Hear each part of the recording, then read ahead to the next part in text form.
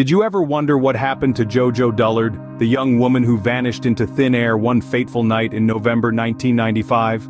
This is a tale of an ordinary night turned into a chilling mystery. On the evening of November 9th, Jojo Dullard, a vibrant 21-year-old, was out partying in Dublin with friends and an old flame. But when things went awry with the ex-boyfriend, Jojo made the spontaneous decision to return home to Callan. It was a journey she had made countless times before, but this time, it was different. Jojo had missed her usual bus home and, undeterred, decided to hitch a ride from the town of Moon. While this might not have been the safest decision, it was the only viable option she had at that late hour. As she waited alone in the cold, she found a phone booth nearby and decided to call her roommate, Mary Cullinan. It was a routine call, just to let Mary know of her whereabouts. As they chatted, a car approached, and Jojo, ever hopeful, asked Mary to stay on the line while she tried to secure a ride. Mary, miles away in their shared apartment, could only wait and listen. Jojo reported back that the driver had agreed to give her a lift. With relief, Mary hung up the phone expecting her friend to walk through their front door in a couple of hours, but that was the last time anyone ever heard from Jojo Dullard. When dawn broke, Jojo was nowhere to be found. Her boss was the first to notice her absence when she didn't show up for her waitressing job. Concerned, he reached out to Kathleen, Jojo's older sister, setting off alarms that something was seriously wrong. And just like that, Jojo Dullard was gone. No trace, no leads, no Jojo. A chilling silence replaced the warmth of her presence, leaving behind a haunting question. What happened to Jojo Dullard on that fateful November night? Soon, the search would begin, and a small Irish town would be thrust into the heart of a mystery that continues to baffle investigators to this day. Let us take a moment to remember who Jojo Dullard was, beyond the headlines of her disappearance. Josephine Dullard, affectionately known as Jojo, was a 21-year-old woman whose life was brimming with potential, dreams, and aspirations. Born and raised in the idyllic town of Callan, located in Kilkenny County, Ireland, Jojo was known for her wonderful, kind, and genuine nature. She was a beacon of affection and warmth in a world that often seemed cold and indifferent. Jojo's journey, however, was not without its hardships. Her mother passed away when she was very young, leaving her older sister Kathleen with the responsibility of raising her. Despite this tragic loss at such a young age, Jojo grew into a resilient and optimistic young woman, embodying the strength and courage of her late mother. In the mid-90s, Jojo moved to Harold's Cross, a town nestled in the south of Dublin. Here, she began to carve out a life for herself, working as a waitress and enrolling in a beauty course. Jojo had a passion for beauty and fashion, and she saw this course as a stepping stone towards her dreams. However, financial constraints soon became a roadblock on her path to success. Despite working tirelessly as a waitress, she found it increasingly difficult to afford her beauty course and pay her rent. It was a tough time, but Jojo was not one to give up easily. She was determined to turn her life around, and so she made the difficult decision to return to Callan, to her family, and to her roots. This decision was not made lightly. Jojo understood the implications it would have on her life and her dreams. However, she also knew that sometimes in order to move forward, one must first take a step back. And so, with a heavy heart, she decided to abandon her beauty course and return home. On the fateful night of November 9th, 95, Jojo was in the midst of this transition. She had decided to go out with friends, unknowing of the tragic turn her life was about to take. It's heartbreaking to think that a night that started with laughter and camaraderie would end in such a chilling mystery. Jojo's life was not without its struggles, but it was a life lived with courage and determination. She was a young woman full of dreams and aspirations, trying to navigate through the challenges of life, just like many of us. Jojo was a young woman full of potential, tragically cut short by her mysterious disappearance. When Jojo failed to show up for work the next morning, the alarm bells started ringing. Jojo wasn't the type to miss work without notice. Her boss, worried, decided to contact Kathleen, Jojo's older sister. Kathleen, too, had not heard from Jojo, and a sense of dread began to settle in. The last person to have spoken with Jojo was Mary Cullinan, her roommate. Mary had received a late-night call from Jojo, who was stranded in Moon trying to hitch a ride back to Callan. Jojo had told Mary not to hang up, that a car was stopping, and that she was going to ask for a lift. And then, the line went dead. That was the last anyone had heard of Jojo. Armed with this information, Kathleen felt a chill run down her spine. Her younger sister, alone in the night, had vanished without a trace. She knew she had to act quickly. The local police in Callan were alerted, but with little to go on, they were as baffled as everyone else. The case was escalated to the Bardinglass police, the only nearby town with a police station. Bardinglass, a name that would become synonymous with Jojo's mysterious disappearance. The Bardinglass police swung into action, trying to retrace Jojo's steps that fateful night. They began by questioning locals in Moon, hoping someone had seen something, anything that could provide a lead. They checked the telephone booth where Jojo had made her last known call. They sought out drivers who may have been on the road that night, but it was like searching for a needle in a haystack. Jojo had vanished into thin air. As the days turned into weeks and weeks into months, the investigation grew cold. The police were stumped, the local community was in shock, and a family was left in tatters. Their beloved Jojo, lost without a trace.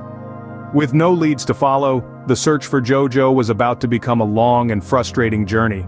As days turned into weeks and then months, theories about what happened to Jojo started to surface. In the grim and unsettling arena of missing persons, theories can often be the only lifelines we have to cling on to. Theories, hypotheses, conjectures, they all begin to emerge, each one as haunting as the last. The case of Jojo Dullard was no different. The first theory that emerged was the one most hoped for. Some believed that Jojo might have run away seeking a fresh start, away from the struggles of her life. But those who knew Jojo personally dismissed this theory, stating that she was not one to abandon her family, who she loved dearly. Another theory suggested that Jojo might have been the victim of a random act of violence, an unfortunate casualty of a late-night journey. This was a chilling prospect, considering the fact that she was last seen getting into an unknown car, late at night, in a relatively secluded area. The third, and perhaps the most disturbing theory, proposed that Jojo's disappearance was not random at all. Some speculated that she might have been targeted by a serial offender, given that she was the fourth woman to go missing in the so-called Triangle of Ireland within a relatively short span of time. However, the lack of physical evidence made it difficult to substantiate any of these theories. The phone booth from which Jojo made her last known call was examined, but no useful evidence was found. The car that Jojo got into was never identified, and the driver remained a mystery. The lack of CCTV and other surveillance systems common in today's world further hampered the investigation. Despite the exhaustive efforts of the investigators, the case seemed to be drowning in a sea of dead ends. There were no leads, no witnesses, and most crucially, no Jojo. The only tangible piece of evidence was the memory of her last phone call. But memories, as we know, are not always the most reliable form of evidence. It was as if Jojo had vanished into thin air, leaving behind nothing but a trail of questions. And as the months turned into years, the hope of finding her began to fade. Each theory, each dead end, only seemed to deepen the mystery surrounding Jojo's disappearance. And with every passing day, the question became not just about what had happened to her, but also about how a young woman could simply disappear in the middle of the night, without a trace, in a country as small and close-knit as Ireland. Despite the many theories, the question remains: what happened to Jojo Dullard? As we approach the end of our journey into Jojo's story, it's important to remember Jojo as more than just a missing person. Behind the headlines and the decades-long mystery, there was a vibrant, compassionate, and spirited woman named Jojo Dullard. This was a young woman who faced adversity with resilience and grace. When life delivered a blow as cruel as the loss of her mother at an early age, Jojo held her head high. Raised by her elder sister Kathleen, her strength of character shone through, a testament to her resilience. Jojo was described as wonderful, kind, genuine, and affectionate. Those who knew her best remember her warm smile, her infectious laughter, and her unwavering kindness. She was the kind of person who would light up a room the moment she walked in, her energy and spirit impossible to ignore. Despite the hardships Jojo faced, she was ambitious and determined. She moved to Harold's Cross in Dublin, where she juggled a job as a waitress while attending beauty school, hoping to create a better life for herself. But when the costs became too much, she made the tough decision to return home to Callan in Kilkenny County. Jojo was not just a waitress or a beauty school student or a missing woman. She was a cherished daughter, a loving sister, and a dear friend. She was a source of joy to those who knew her, a beacon of strength and positivity.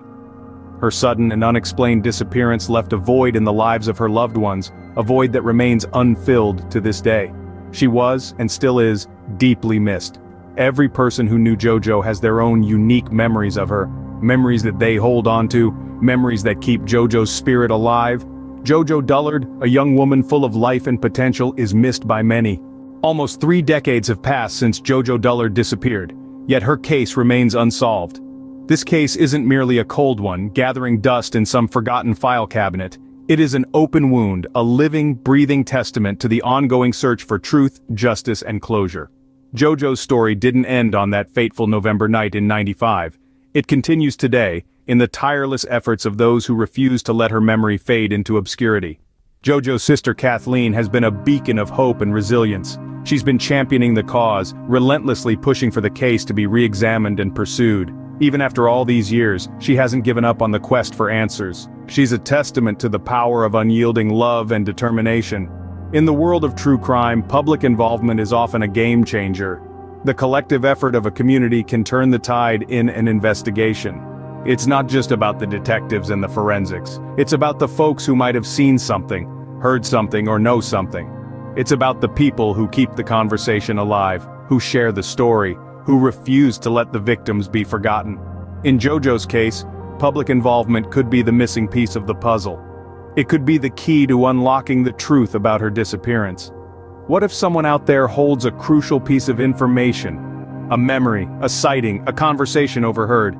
Seemingly insignificant details that could mean everything in the grand scheme of things. This isn't just about solving a mystery. It's about giving Jojo Dullard the justice she deserves. It's about providing closure to a family that's been in limbo for almost 30 years. It's about sending a message that no case is ever truly forgotten, that every victim matters. The power of a story lies not just in its telling, but in its reception. Jojo's story has been told and retold over the years, but it's the way we receive it, the way we respond to it, that can make all the difference. We can choose to be passive listeners, or we can choose to be active participants in the quest for justice. Remember, every bit of information counts. Every lead could be the one that brings us closer to the truth. Every voice has the potential to tip the scales, to bring light to the dark corners of this unsolved mystery. So here's the call to action. Don't let Jojo Dullard's story fade into the background. Keep it alive, share it, talk about it, and most importantly, if you have any information about her disappearance, no matter how insignificant it may seem, come forward. If you have any information about Jojo Dullard's disappearance, no matter how insignificant it may seem, please come forward. You could hold the key to solving this heartbreaking mystery.